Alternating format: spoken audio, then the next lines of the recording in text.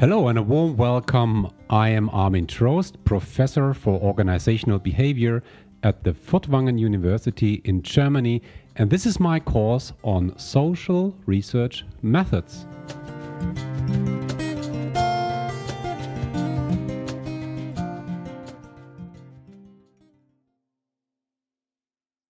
Hello, everybody. Today we talk about testing. Testing. For those who deal with psychology, this is an absolutely essential topic because in psychology we test a lot. That is a domain of what we name the differential psychology. In differential psychology, we assume that people differ, and they differ in different terms. They differ, for instance, with regards to their intelligence. They differ with regards to their psychology, to name the most important dimensions here. And whenever we assume that people differ in something, then we also want to measure it, right? But also when we look at other things like look at a regular exam in any university, we test, right? We use a variety of different smaller exercises, and the sum of these different exercises, they help us to get an overall score, which we name then the grade. So testing is essential. Also when we measure customer satisfaction maybe, or employee satisfaction, or motivation, or whatever. I mean, all these theoretical concepts, we have some procedures, and in the end we want to have a score, right? A number that tells, okay, this person is so motivated, and that person is so intelligent, and this person has this personality. So and we always want to have figures. This is the idea. And I would like to introduce you a little bit into this world of testing. And when we do so, we always have to think about the so-called classical test theory. Okay, here is a fundamental idea. And it's simple, and it's brilliant, genius.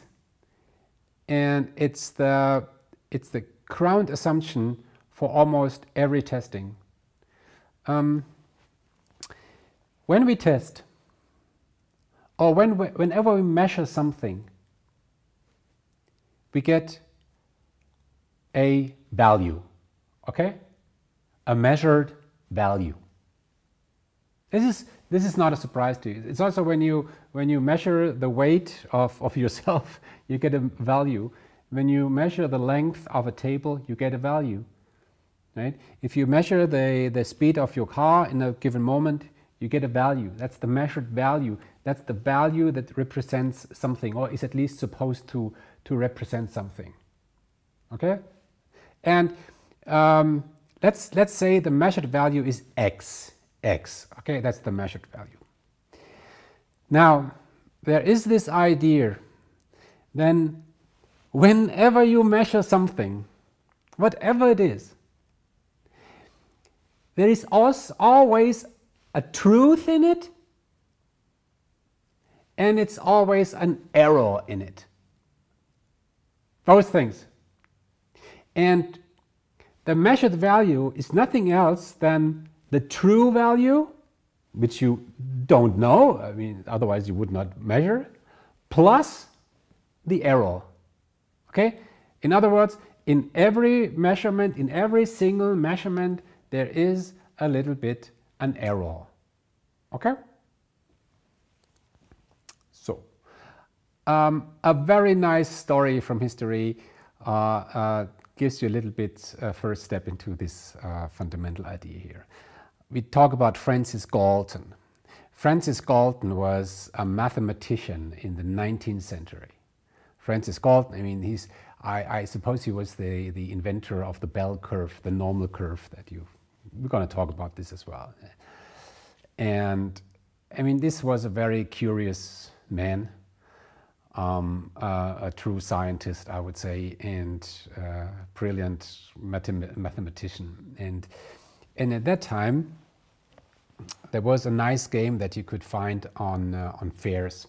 So when you went to the fair in a city, yeah, there could happen that there is a game where somebody says, okay, look, here is an ox. A cow, an animal, a horse, yeah, let's say an ox. Yeah. And the game goes like this. You pay an amount of money and then you can estimate the weight of the ox. So you say, okay, today you would say, okay, here are 10 euro or $10 or whatever, and now I can estimate the weight of this ox.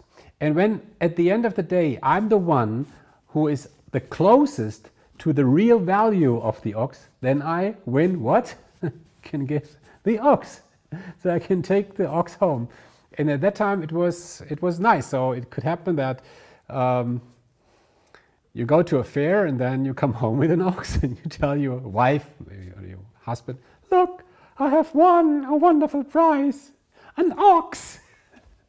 How great is that? Okay, Francis Galton, he visited that fair and at the end he asked the one who conducted that game to give him all the estimates. And he also asked the farmer, can you tell me the real weight of the ox? And so he took all these estimates and he calculated an average, you know. So maybe there were a couple of hundreds estimates. So he took all these 100 estimates, calculated an average. And now it comes. The average estimate of all these hundreds of people were nearly exact the true value, the true weight of the ox. You see? Fantastic. How could that be? It's wonderful. Right? Why is that so cool? It's cool because that tells us that in every measurement, in every estimate, I mean, an estimate is a kind of measurement, even though it's maybe a rough one. Yeah? There's always a truth in it and there is an error in it. So sometimes, let's say you have a true value which is 80, okay? Whatever that is, 80. And now somebody is guessing 110. Okay, the 110 is nothing else than the true value plus the error. The true value is 80 plus 30, it's the error, is 110. Somebody underestimates the true value and estimates 70. Again, this is the true value plus the error, and the error in that case is a negative value of minus 10. 80 plus minus 10 is 70. So there is always, you can always say, any measure you do consists of a true value plus an error value. Okay, got it? I mean, that's easy. It's easy. So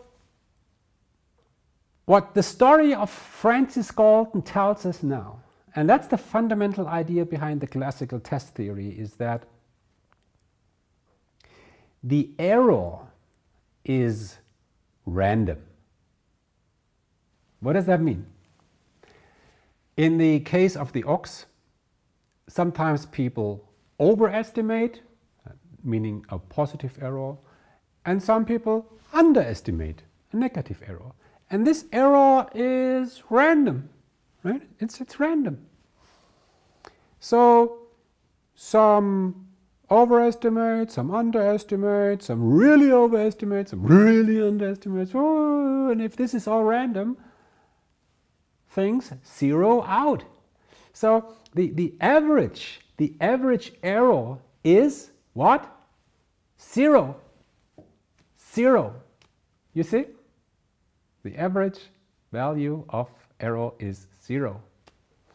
Right? Interesting, huh? So you can say, if you measure many times, not only once, many times, in every single measure you have an error, but when you measure many times, you have multiple indicators, then the error will be zeroed out. And then that means the actual measurement that you have in the end is the true value. You got it? That's the idea. And that's exactly what we do in every psychological test. You would never ever really just measure the intelligence of a person just based on one single exercise or one single task. Never. You have multiple tasks. And you would never, also in an exam, in a written exam as a professor, I mean, that would be a mistake if you would rely just on one single exercise, on one single question. No, you have multiple questions. And sometimes a student does better than he deserves in an exercise, and in the other exercise he does less than he would be if he should deserve based on his or her knowledge. So, but that error, that zeroes out, yeah. And when you have multiple exercises, in total, things be fine. Or look at personality tests. In a personality test, typically in a personality test, you ask a lot of questions about what you prefer or how you tend to behave in different situations. This is what you do in personality tests. Do you like fantasy movies? Do you enjoy meeting other people? Do you like to have a plan? things, and you know, when you respond to a personality question, you always think, okay, what should I say? And there's always this noise, you know, and with every single question there's always an error in it. You should check this box, but you don't. You do tick this box, but you should better tick this box. And, you know, in every response you give, there is a little bit an error. And once you assume this error is random, then just ask multiple times. Measure not only once, measure many times, and then calculate an average, and then the error is 0, and what you get is the true value. That's test theory. That's it. Okay. So, what we do when creating a test. Now let me move a little bit further. And that's something that is really relevant also for your practice. I mean, when you measure something, when you test something as part of your research, whatever it is, when you measure customer satisfaction, job satisfaction, motivation, or whatever, career ambition, or certain preferences, or expectations, whatever it is, you better ask multiple questions, right, around the same thing. We also will come to this point when we're going to talk about surveys, asking questions, using questionnaires. You will ask multiple questions, not only one, right? If you want to know how religious somebody is, you would not just ask, do you believe in God? No, you would ask multiple things. You would ask, do you believe in God? Do you regularly pray or something like this? Do you visit some ceremonies which are kind of spiritual? Do you read things which are close to this religious belief? So you ask a couple of questions, and then you have all these questions, and when somebody says, yes, you say, okay, very religious. Okay? So you will always use multiple questions. That's what you do. And when you do so, and let's assume you now test a lot of people, and this is what you do when you create a test. You create the test, you have the different items. It's also a term that we use, different items. In that case, we mean questions. But items could also be exercises, like in an intelligence test. You have different items, right?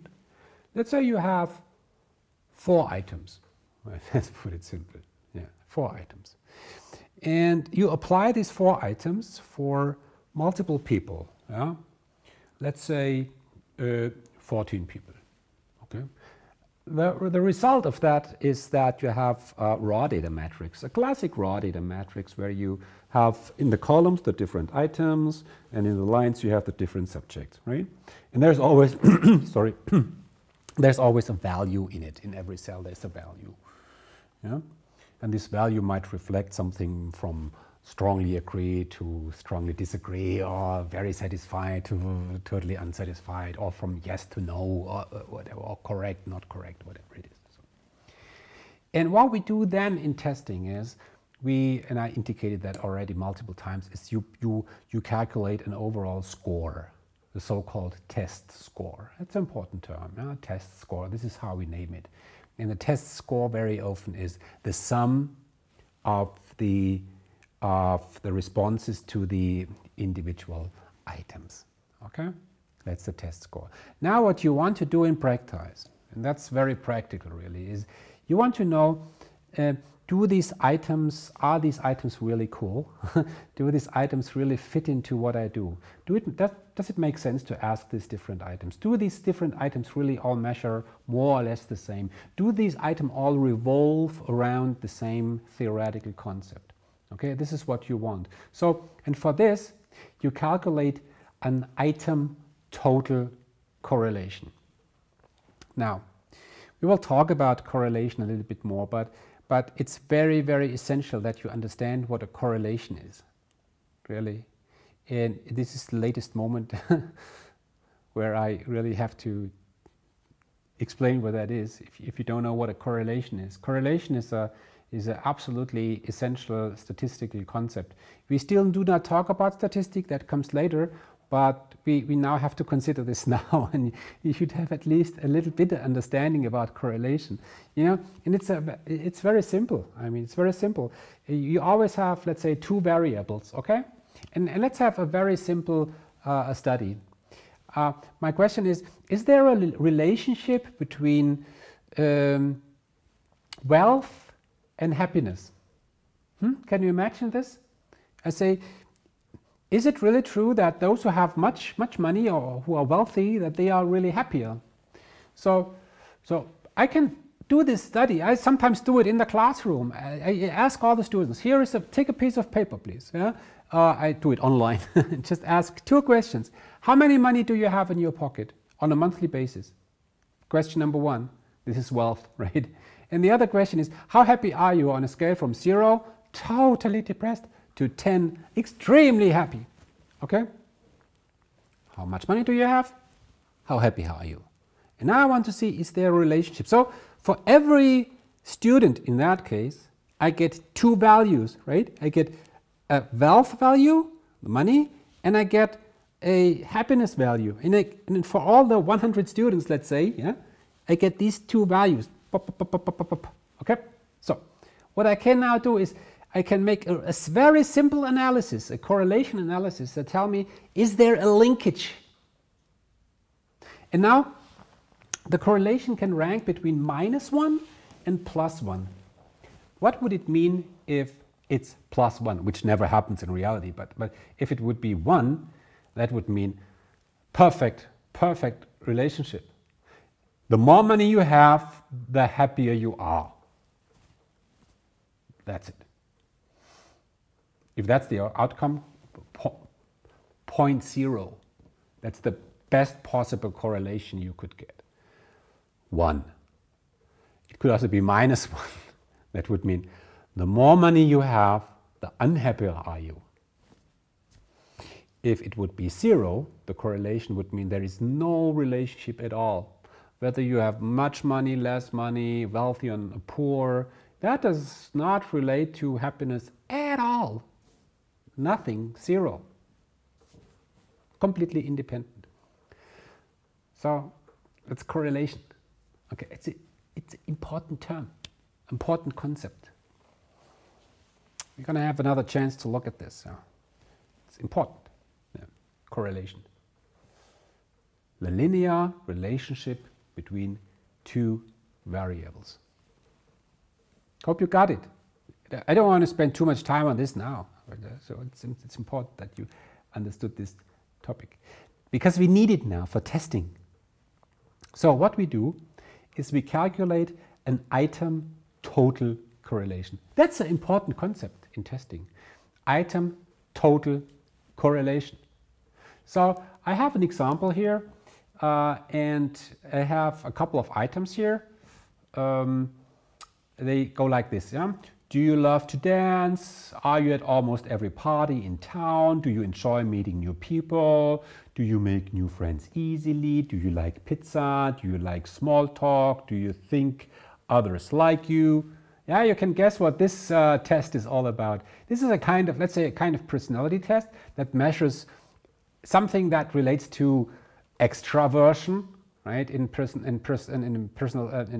differential psychology, we would name it that way probably.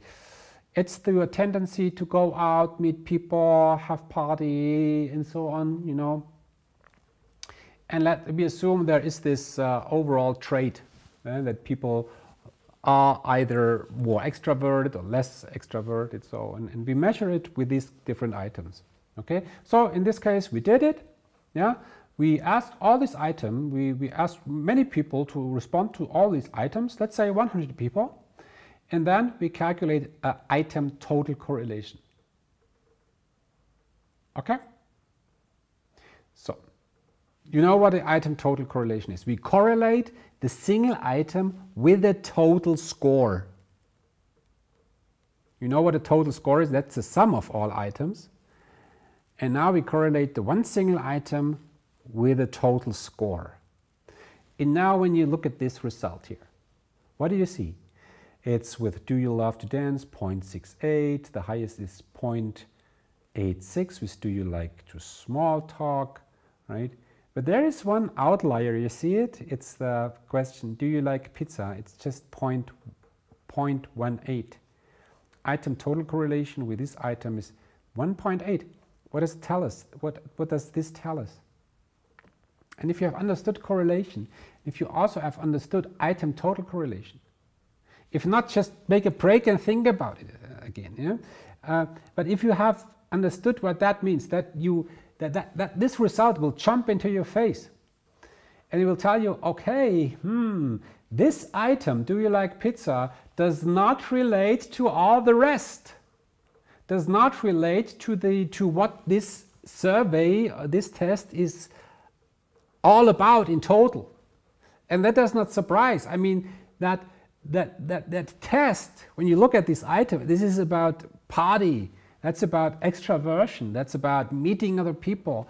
And this question, do you like pizza? I mean, sorry, that's it does not fit into the rest. And this is, I mean, you also already can tell it based on the wording and the semantic meaning of this item.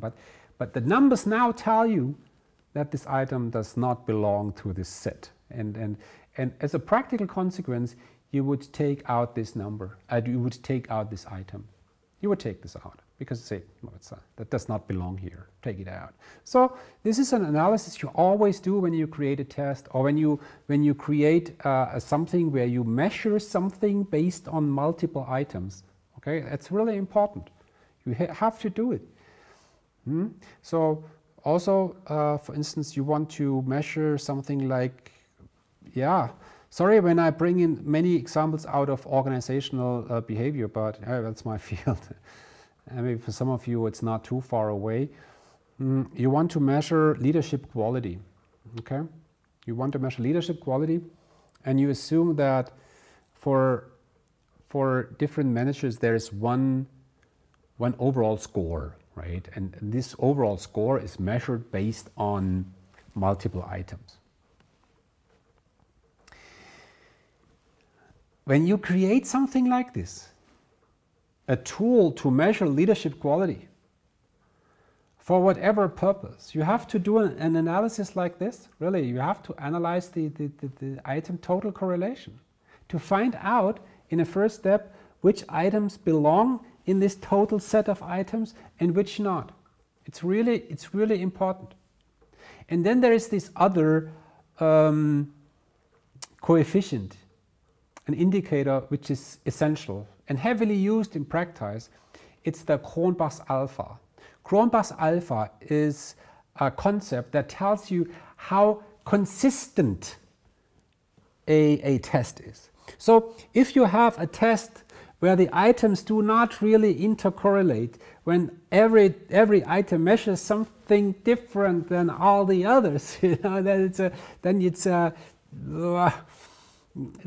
a noisy, fuzzy thing with items measuring totally different things. Then Cronbach's alpha is very low. In practice, I would say Cronbach's alpha should be at least 0.7. How do you calculate this? I don't tell you. It's a more complicated formula, and I don't think that in practice you need to understand the formula. You do not even need to understand the formula of correlation. But when you do an analysis, yeah, you should be able to interpret it. And also when you read studies, what you're supposed to do as a student. And it comes to the term reliability. We come to this in the next episode. Then very often they refer to Cronbach's alpha, and it's as I said, it's a term for internal consistency. Yeah, do all the items in this test look into the same direction? Do they measure more or less the same thing? Do they all react in the same way on the same theoretical concept? That's the idea here. Okay, so in the next episode I would like to do a little bit an adventure into not only reliability but also validity and maybe objectivity, yeah, because they are very essential when it comes to testing. Okay, but that's for the moment about testing, and thanks for watching, thanks for listening, see you next time.